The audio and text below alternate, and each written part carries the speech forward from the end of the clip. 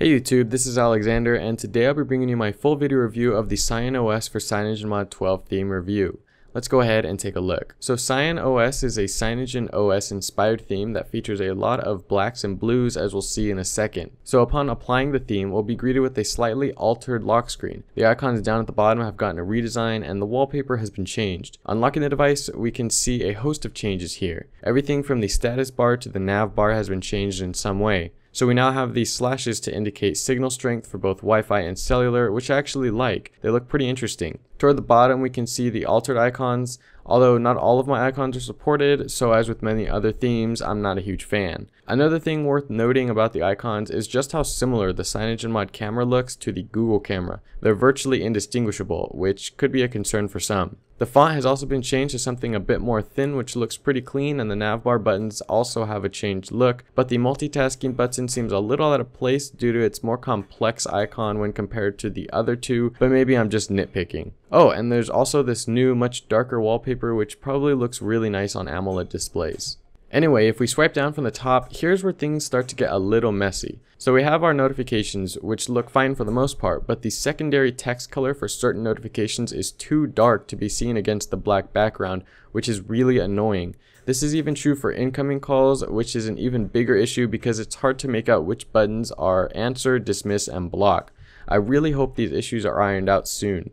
Moving on, we have the quick settings, which look nice, and it's pretty easy to tell which setting is on and which is off, but they do look a bit too big. Maybe if they're downsized just a tad, they look a little bit better. Other than that, I really do like the overall look of the icons and color scheme here. Jumping into settings, we can appreciate just how well the blue and black complement each other. The black is very nice and again would probably look beautiful on AMOLED displays, while the blue helps to lift the look of it all. Toggles and checkboxes have gotten a makeover, and overall the settings look beautiful to me. I really do enjoy the deep colors, especially at night since it's easy on the eyes. However, for some odd reason the gestures section is only partially themed.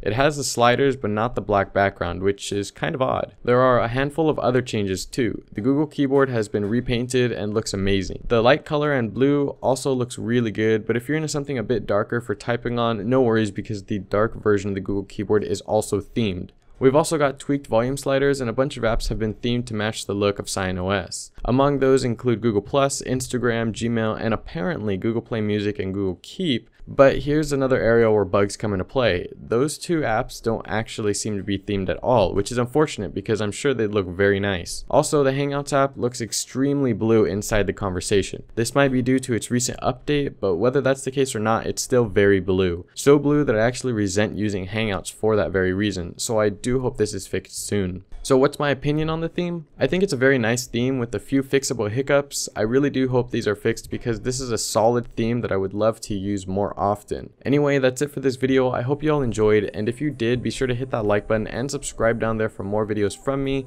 and don't forget to follow me on Google+, Twitter, Instagram, Snapchat, and Periscope, and I will catch you in the next one. Peace.